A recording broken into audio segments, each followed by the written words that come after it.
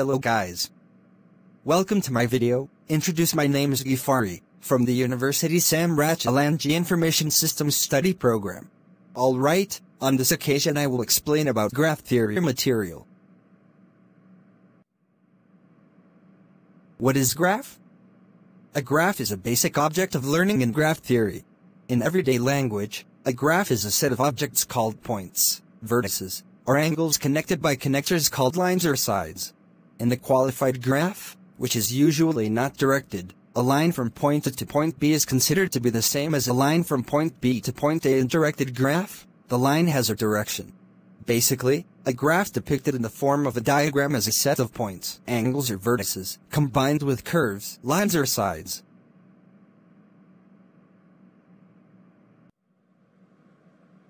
Yes, model in a graph, production process. An example of the graph model in the production process is cross-production planning by analyzing the conditions of the production line based on the standard time of each operation. Problems will arise if there is a buildup of material in one or several operations on the track, so the production process becomes inefficient. In describing the problem, use directed graph model, specifically known as the network. To solve the problem of material buildup, a line balancing method, pounds, is used. The procedure is carried out by combining two or more operations in such a way as workstations, so that the time between stations is relatively the same. Next step is to evaluate the level of track efficiency after the results of grouping operations.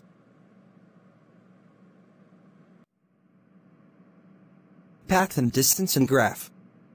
In the mathematical field of graph theory, the distance between two vertices in a graph is the number of edges in the shortest path, also called a graph geodesic, connecting them.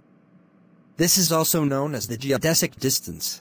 Notice that there may be more than one shortest path between two vertices. If there is no path connecting the two vertices, if they belong to different connected components, then conventionally the distance is defined as infinite.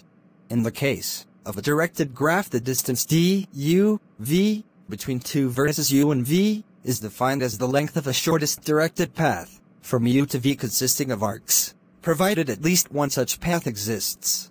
Notice that, in contrast with the case of undirected graphs, d, u, v does not necessarily coincide with d, v, u, and it might be the case that one is defined while the other is not.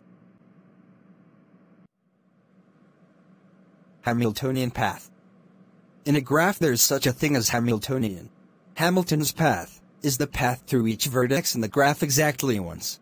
If the trajectory returns to the original vertex to form a closed path, then the closed path is called the Hamilton circuit. In other words, the Hamilton circuit is a circuit that goes through each vertex in the graph exactly once, except for the original vertex, which is traversed twice. A graph that has a Hamilton circuit is called a Hamiltonian graph, whereas a graph which only has a Hamiltonian path is called a semi-Hamiltonian graph. That's the explanation of the material about graph theory, starting from what it is: graphs, graphs of the production process graph, roads and distances, and the path of Hamilton. More and less we apologize.